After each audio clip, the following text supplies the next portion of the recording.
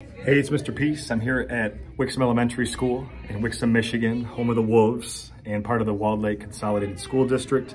Such an honor to be back here. It was a couple of years back that I got to visit them pre-pandemic, but now, got to start and kick off their Kindness Unites Us initiative or theme here at their school, right? And so their basic focus for this whole school year is to really understand that, we can show kindness not only to ourselves, but to others. And so there's billboards like this all around the school that you'll see that says the Kindness Unites Us. And the theme today was on diversity and the need for human kindness. So this tied in perfectly to what they're really trying to really kind of take to heart for this school year, right? That we take this kindness up a level.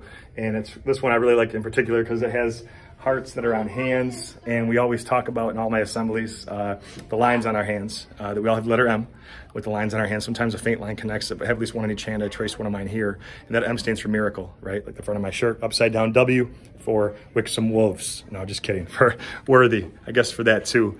And, to know that the students are able to see that and believe that, that's so important, right? Because we know that family isn't just blood, but it's people that love us and support us and lift us up higher than themselves.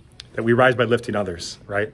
And to really get that, grasp that at a young age is just amazing. It gives me hope, really inspires me to keep, picking up this torch for change and knowing that we have this unlimited power to show unconditional love without any conditions, right? If someone's taller than us, shorter, wider, skinnier, different skin color, wears glasses or not, is disabled or not, we can still always choose this love, choose empathy, compassion, acceptance, inclusion, and just keep building on that. So through a series of heartfelt stories, some motivational videos, some inspiring music, that's how I got the message across today.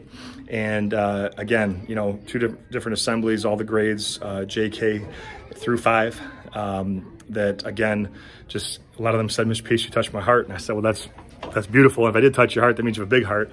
So now it's up to you to go share that gift, but how you choose to treat yourself and others going forward. And so I'll be back again in May to talk about positivity, being our best self. But until then, to really look at how each of us can, be that light to someone else's heart. That's what my hope was today. And I believe that we did accomplish that. So thank you all for touching my heart. You're all beautiful. I will see you again in 2024.